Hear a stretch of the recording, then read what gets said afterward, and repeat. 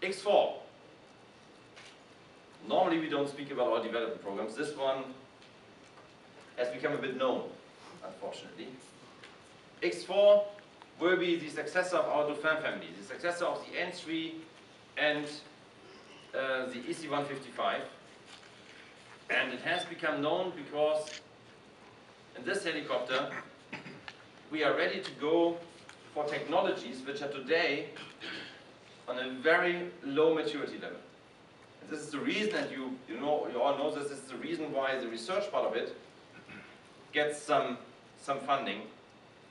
But flying this helicopter will be a totally different way of flying an aircraft.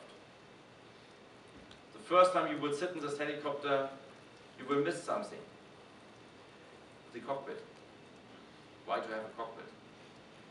I will not go more in detail, but the way of flying this helicopter will be completely different from the way helicopters are flown today. With this helicopter, actually the X4 is the first application, because with this helicopter developing, we will set the standards, we will develop the technologies which will be the baseline of Eurocopter's product range in the 20s. And we are doing this with a strong partnership with other companies in the engine area, in the avionics area, everywhere.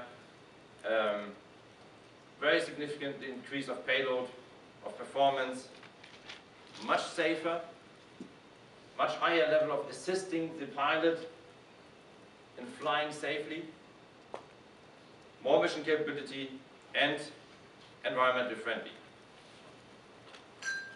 Which brings me to Blue Copter. Next.